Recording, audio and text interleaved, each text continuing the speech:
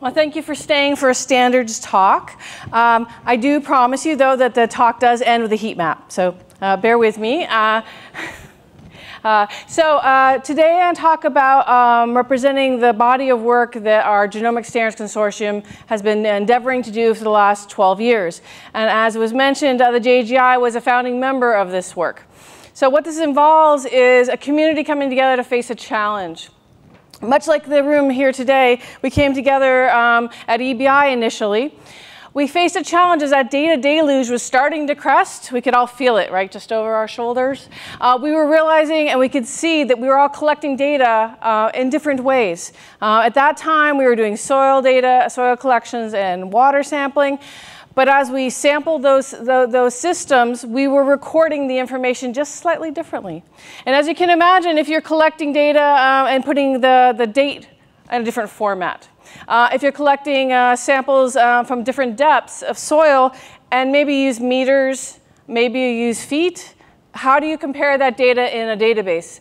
Also realizing the amount of data that we're going to be hit with as the decade was going to progress was going to be massive. So as a consortium, we came together facing these challenges, and today I'm going to talk about the various applications of how we continue to deal with the challenges and how we continue to expand our research community and our consortium. We are an open consortium. Anyone can join. It's international. There's no fees. You join for interest. People have all sorts of roles, whether they're database providers, developing standards, running research projects, and I will talk about 3 different projects that I've been involved in, got me back into doing genome sequencing again. But this is a nice opportunity to really think about how we evolve as a community, how we come together to solve a common problem. Hopefully it will change. Great. Community is the basis of building standards and this kind of scale. We cover every environment, every type of genome, and this continues to evolve as the state of the science evolves. If you were in the virus talks the last 2 days, you heard some of this mentioned. We need to stay present with what is going on in the community, and we do that by building our community, by inviting people to work with us, by reaching out to others to identify areas where we can help in that effort. It's not just a system where you can build a standard, you know, the old Field of Dreams idea. You build it, it will not come, people will not use it unless you have this very strong community, and it's all very much needs-based. When a community identifies the needs, they're ingrained in it, they feel ownership to it. So I think that was very much our model. So it's very much a build, you implement it, you repeat. It's like, you know, wash, rinse, repeat. Yeah? The idea being that you can build a standard, but it has to be used. It has to be of utility to the community, and you have to continue to think of new ways to make it implemented, make it easier for people to use, make it relevant.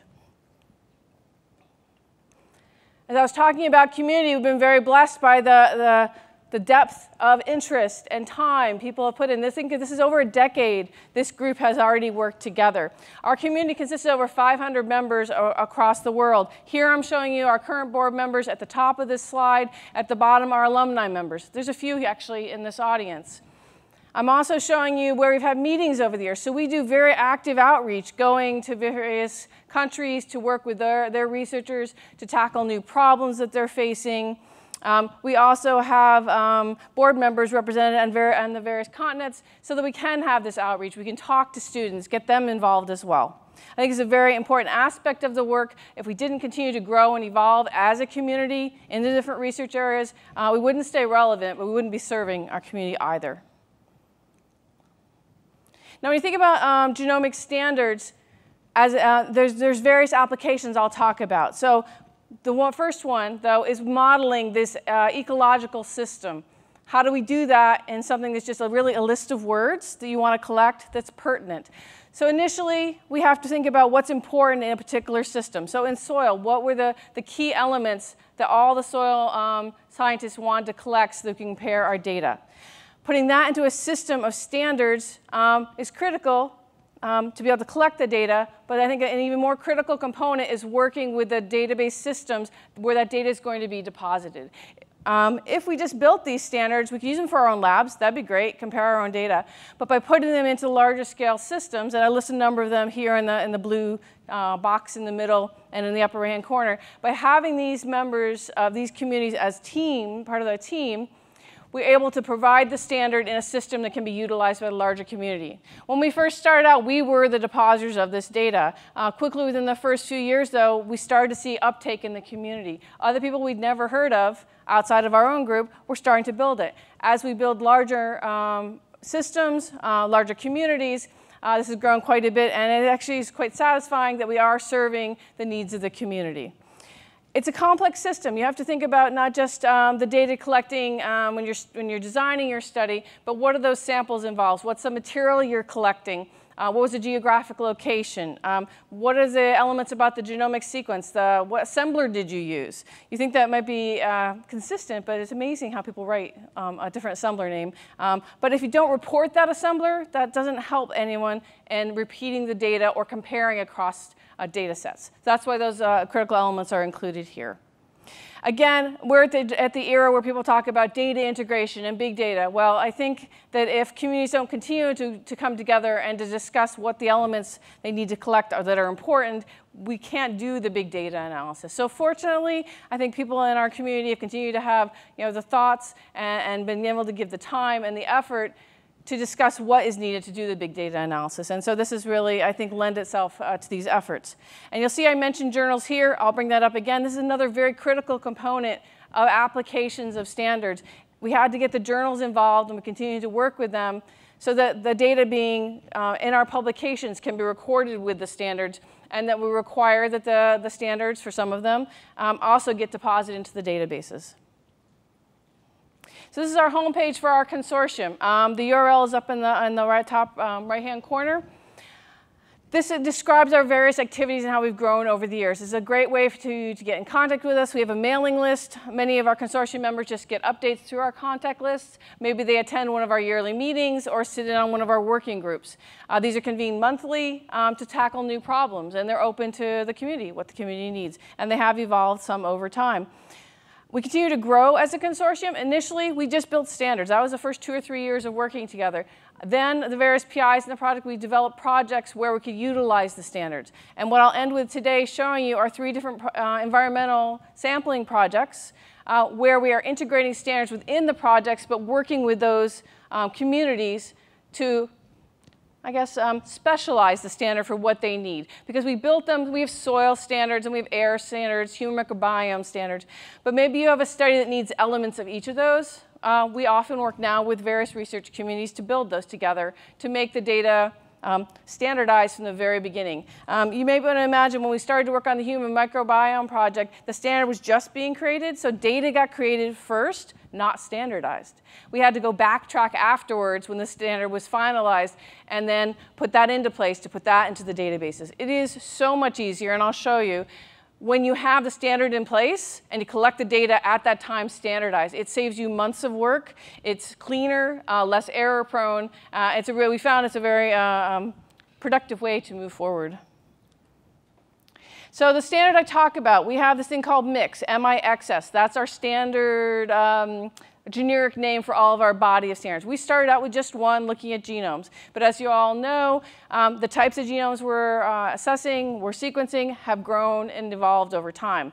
So we've evolved our naming schema as well. Additionally, we work with both the ENA, EBI, and NCBI to develop these submission forms, the ones and JGI has theirs as well. We all work together to make it easier to put that data in. But again, that's an application of the standard itself to make it user-friendly and to make the data hopefully as minimal and easy to put in as possible. So we probably spent 2 or 3 meetings that we had figuring out what was a minimal set of metadata. How could everyone in this room agree what would the smallest number of elements we all could collect, whether you were doing water sampling in the English Channel, soil sampling maybe out in Minnesota. What could you all collect that would be the same so we wouldn't have lots of empty fields gathered? And this is the set of 10 parameters that we devised, and then we implemented them. Another aspect of this I mentioned earlier is the journals. We had to figure out how do we communicate out to our community what we are doing. We all were in on it at the beginning, right? This is our community working in a room together. But we wanted to grow, we wanted to expand, we want to make this of utility to others. So this is just showing a little bit of the impact of the various papers we've published on our standards and the number of citations. It's very heartening to see that people are using it. It does continue to grow. This also gives you a sense of some of the various work and various projects we've endeavored. Not just the standards about the genomes, but we really care about the SOPs that are occurring in the labs. We care about how you describe your genome project. And this is just some other examples as well. Working groups are a really big component of the GSC, and these do evolve based on what the needs are of the community. So, for example, the genomic observatories. These are groups across the world that are looking at ecological sites and what is the pertinent data to collect there. They are now part of our consortium, and we tie them into the standard for one example. And this is just really giving you a breadth of ones. There's 21 projects that are on our site right now. I just gave you a few examples of them here. But it's really just showing you, again, it has to be a flexible thing. It's a growing entity to have a consortium that's hopefully trying to serve the greater community on these needs. A little bit about our standard. As I said earlier, we had 10 terms we wanted to start with. Well, that was great when we were collecting soil and water, and that continues to work fairly well. However, we needed other terms. So when the Human Microbiome Project came up, we didn't have any terms about host. I mean, the soil didn't have host. We didn't have things, blood pressure, things like this. So when the Human Microbiome Project came, we started to expand. What I'm showing you here is our list of different types of data that can be collected. We call them checklists because each one has its own column or list of terms that are pertinent to that community. You still have those 10 required terms or so, but you have other terms so your data can be richer. And this continues to grow. What I'm showing on this slide is how we've grown over time. For two of the environmental studies that I'm involved in, at the top of the slide, we look at the built environment. So if you look down at the floor next to you, you scuff your foot on that rug, that's part of your built environment. Those are microbes hanging out in that rug. Or maybe the airflow. If you feel up, if you feel a little cold draft, these are elements of a built environment we spend a lot of time in that we need to understand how they impacted the microbes in the room, and then we as occupants, how we also impacted the microbes in the room, and vice versa, how they may potentially be impacting us. So that's one I'll talk about in a minute. The other one's the MetaSub project. We're looking at transportation systems around the world as a view into a city's life of microbes. How is that microbes moving around a city? How are the human occupants of those systems moving it along? And then what are the environmental parameters that are important to study? Now, the ones in blue you see here are ones we've been expanding on and working on the last 2 years. You'll notice a number of them are familiar there with the JGI. We are, again, trying to continue to work with our communities to stay at that forefront of the science to make sure we're serving the community. I think because we early on had people that were involved in the various large strain repositories, sequencing centers, projects like the JGI involved, we're able to identify as the science is evolving where we need to expand, and we continue to work together. This is very much an ongoing project. If people have areas they want to work on, please contact us. We're extremely open to it. I hope this demonstrates that as we continue to grow forward. Now, this slide I'm putting up too, again, community. It's incredibly vital to what we do. On this slide of the individuals involved in this latest viral standard put together, I think there's only 5 that actually were part of the GSC to start with. But again, this is, again, building a community, and we're just a small component of this. We weren't the leaders on this project, the JGI and the viral community were. But we could add our expertise and also bring this into the pipeline. Like I said earlier, we have the standard, we've implemented it into the systems. By doing that, when new standards come up, we can bring them into that system. They don't have to create a whole new system. How do you get people to use it? How do you get them to submit data that's compliant to it? So that's part of the effort there. When we look at the biosample repository, this is numbers drawn from NCBI. We look at what is our impact, how are people utilizing it. So like I said at the beginning, a few people outside our consortium used it early on. In the last 3 years, here's numbers that I've collected. We're getting close to 350,000 biosample records that are now annotated with the standard. It's having larger impact. Maybe you go to a meeting like this and you hear someone do a comparison to the Human Microbiome Project. Or maybe they use Source Tracker. These are all projects that were impacted by what we were doing because the data within the projects are standardized by this standard. Again, we're growing a larger body of information, but this gives us all, which I love, a larger bolus of data to play with that we can compare against. That's really the win for the community out of doing standardized work and applying it to our studies, is that we have these data sets then that we can go and do comparisons with. We continue to work to get journals to integrate a new data policy, to get their submitters to submit standardized data across the mixed standard to NCBI or EBI. Particularly the Fair Sharing Program. One of our board members, Susanna Sansone, she's at the University of Oxford. They go out and work with journals to get them to buy in and really see the bonus and the positive aspects to our community for standardizing the data that is submitted along with studies, like many of the studies that have been shown throughout the conference. These are the various journals that already have standards policies and work with our community to get that data in. And I think it's great that there's a growing body of this. Even Biomed Central, as a publisher in general, has a data policy. So we're trying to get to that level across the systems so that we're able to have better data from the very beginning. Now, these are the 3 projects I mentioned that I would talk about. So these are very horizontally. These are 3 different projects that are environmental studies, and this is where you're going to see your heat map, that I've been involved in, but I think they demonstrate different models of how this can be applied. So in the top one, this is the microbiology of the built environment. As I said, we were looking at systems within buildings. Kindergarten your child goes to, the plane that you may go on later today, or maybe you rode the BART in here. All of those systems, we were very curious to find what's the microbial community and how it is impacted, but also the materials within that system. Even the International Space Station is part of this consortium now. So this model was funded by a foundation. So it's a community effort founded by a foundation, but working with our community as well to standardize the data. The middle one there, that's the subway project that I mentioned. Now this is a 75 PI plus project at this point. It is funded by foundation money, but also largely by sponsors, industrial sponsors.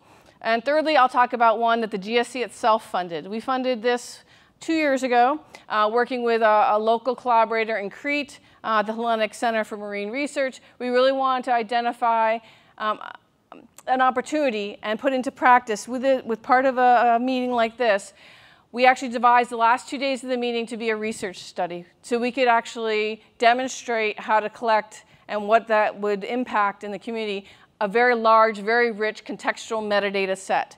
We decided to sample the soil across the entire island of Crete in a day. So we got everyone in the, well, not everyone, I'll show you, but we got a large number of people from the meeting to come together and go sampling for 10 hours, collecting soil samples, but collecting very rich metadata. So we'll have the largest data set we can potentially get. And this is on a shoestring. This is a community project, but no one had sampled the soil across Crete before. So we're really curious what was there. How could we compare it? And by controlling as many environmental factors as possible by doing it in a single day.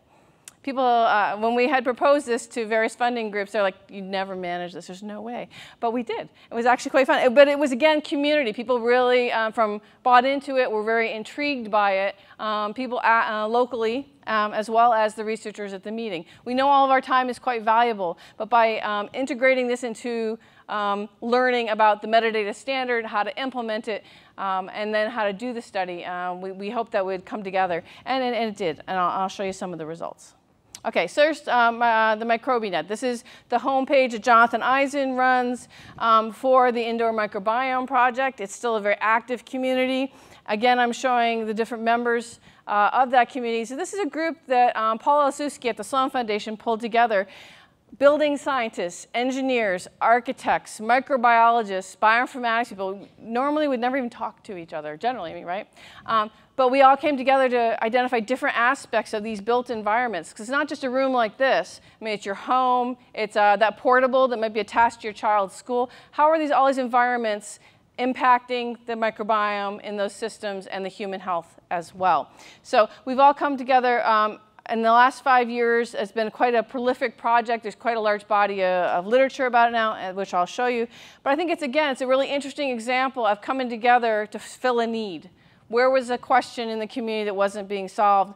By coming together in a larger group, we were able to do that. One of my Contributions to this project was developing the standard. So we have our mixed standard, the basic, right? We didn't have anything to really describe the components in a room. So how do you explain the wall coverings, or the type of paint, or maybe even the piping system within a building? There were a number of individual researchers doing this, but coming together, we really thought about what aspects of those were the most critical to collect. And then when we conducted studies, we could do experiments on them to really see where the data fell. And that's very much exactly what we've done. So I worked with the engineers, the architects, the building scientists. We put together our own slightly extended minimal data set of terms to collect. And then we worked for about another year and collected a really long list. Because you can imagine architects and engineers, they wanted to collect slightly different things. But at that time, we didn't know what was important. We didn't know whether the material, the type of rug, is important. Is it important that it's a hardwood floor, or that the table you're sitting on that's fabric covered, or is it wood? What's the porosity of it? When you ride the BART, that handle you hold, does it matter if it's plastic or fabric? Or that seat you sit on? Does it matter what the material is made of that to be impacting that microbial community? And they do actually matter. But we didn't know that. So we had to test it and we had to examine it. So that's very interesting to see that. You may have heard in the popular press things like, you should have a dog because a dog actually brings microbes into your home. And actually, it's one of the findings of the studies is by having a dog that comes in and out, it carries that dust from your yard into the home, and it re-equilibrates that should be a very natural system within your home of microbes. But by shutting a home out down, the windows are shut, the doors are shut, humidity rises, it changes the microbes that are selected to live there and hang out there, right? So these studies started to get into that. Oh, also on a plane, if you came here on a plane, one of the things people found, sit towards the front and towards the windows as far as if you can. Those are actually microbially your least exposure zones. It's not the person behind you that's sneezing, it's the people moving in up and down the aisle. So I pick as forward as I can to the window. Anyway, some of them are kind of fun and interesting little tidbits, but also can be quite interesting when we're looking at neonatal intensive care units. If there is a sink in the room and there is a trap in that sink, that biofilm that forms in that sink, that's informing the microbial community in that space. So that's impacting the health of the children, right? So things like that. Okay. The MOBI Consortium, I mentioned I'd list some of the statistics. So we put these together this last fall because we're wrapping up some of the studies. So it's had a really decent impact, I think, on the community to a point where our not fairly understudied part of our research is actually very mainstream. One of our previous speakers even talked about the built environment. It's a part of our vocabulary now. We think about the spaces we live in. Before, it was dismissed. Pretty much 5 or 6 years ago, you tried to get someone to study that, to get funding for it. It couldn't be done. They're like, you study outside. You don't study where we hang out. That doesn't make sense. But it's an environment again. And I think very much so, the community has thought about it. And I was saying earlier, NASA, they're very interested. Think of how closed that environment is and how impactful on their health and on their living quality their microbial community can be. Okay. Now, just one last thing I wanted to point out is we had a wrap-up meeting last October that I chaired at the National Academy of Sciences. We collected all of the slides, but also made YouTube videos for each of the speakers. Some really interesting talks. It's publicly available on the MicrobiNet site. One I think you may find interesting to watch. Mark Edwards, he was involved in the Flint crisis. He is an engineer, right, building engineer, and they were looking at the pipes and the systems and Legionella and things like that. But go check out his talk. It's really interesting to see the story, the timeline of what happened from, each of us doing a research study for becoming a public health issue to really trying to work an outreach on the community and get those messages out. I thought it was a particularly interesting talk, but they're all freely available there if you want to go check them out. Okay, so now on to the MetaSub project. Now, Chris Mason in New York, he's at Weill Cornell in New York. This was his idea. He's the PI of the overall project. Each city, and there's now over 75 of us, I think, has a different PI. We look at the subway systems in our cities, from the oldest ones in Paris and London to brand new ones where's the newest one? It might be in Korea, I think one of the newest ones. And the cleaning practices are very different. If you go on a subway, you go on the BART. I live just outside of Washington, D.C., and I can tell you that subway, not cleaned. No. But if you go to Seoul and South Korea, it's cleaned so much we have trouble getting the microbes off of the surfaces. So really, it's an environmental study. We're sampling dust. When you have to explain what you're doing, it's a swab. We go, we swab, we get dust. If you do it in the DC system, it's black. It's not because of the microbes, though. It's because there's oil from the brakes, right? Oil, and then the particles from the brakes, you can see them in the air. But what we're trying to do here is really get a survey by doing it in as close a time frame as possible, within a day or two of each other, if possible, is to understand where is the movement of microbes in the community. There's another study called the Ocean Sampling Day, where they've done global samples, waterways near the coast, out in the ocean, on the summer equinox each year, right? So we're trying to tie that up together to look at the oceans as well as on land and see movement. Look at antimicrobial resistance. Hopefully identify some novel biosynthetic gene clusters. When they did this in New York City, after one of the floods about 5 years ago, they found some unique biosynthetic gene clusters. So it gave us the idea to move forward with that and potentially see how antimicrobial resistance is moving around the world, within cities. And we got some Gates funding to actually initially do that. Now again, my role at the very beginning of this was the metadata standards. We wanted to collect the metadata the same across every city and every time we did it. When it was first done, people were writing down, oh, was I on 14th Street or was that 5th Avenue? And people will write Ave, Avenue, 5th. Data is very hard to compare if it's not written the same way, right? That makes sense? But if you're collecting thousands of samples to go back and fix it all, is very time consuming, it's potential to make errors, and it's not really an effective way to move forward. So we advanced our standard to include the types of terms that we'd need for the built environment, and then we implemented it. This is the app we used the first year, and we have a slightly different app now. But for every single location, we pre-populate the GPS of every station, because it doesn't change, so we know what they all are. The name, the GPS, and the variables we need to collect that day, whether you sample the escalator going downstairs or the ticket machine, those are the things we select, and then it populates up to our database in real time, which is actually quite fun to watch. So as people are collecting data, we have online, there's a URL at the bottom. We have a sample map. We can see every single piece of data coming in, and we can see the different locations. Here I'm showing you what we added a feature this year. That standardized metadata I tell you we collect, we can now filter the data on the public site based on the metadata. And we are doing the analysis on the back end, doing the same thing, but we also wanted to make a visual tool so people could see how the type of data was being collected and where it was being collected. So it's kind of fun to be part of this. It's a 5-year project. We're just starting our 3rd year. This is outlining that project timeline. So to date, we've got 15,000 samples in the sequencing pipeline. Of those, 3,200 or so have been sequenced. They are projected to be done in the next couple of months. And now we're doing the analysis to get our first paper out. And we'll hopefully be continuing for the next 3 years to really get a nice timeline. We want that longitudinal data. Okay, and this, it's another example of an application of doing this kind of work is the citizen science. We're training our students, our postdocs. We're getting community members to be involved in every city. In this case, this is Baltimore this last year. We got the mayor to come out. So trying to get the messaging out that microbes aren't bad for you. They're just part of our normal community. Getting to be able to explain to riders when they're sitting next to you and going, what the heck are you doing? Am I going to get sick from this subway? And no. From any of the studies anyone's done, you may have read Kerr-Huttenhauer's paper in Boston subways. There isn't anything there that actually is going to get you ill.